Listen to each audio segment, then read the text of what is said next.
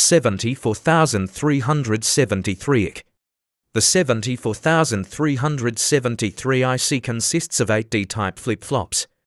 It sees data and buffering in digital circuits with low power and impedance outputs. When data entry is provided for the pin low greater than height data latch, if O is set to height or greater than low, the data is transferred to the output. The circuit in the picture will be projected data in a microcomputer system. Some of the address lines A0, A1, A2 of the microprocessor are connected to the IE pin.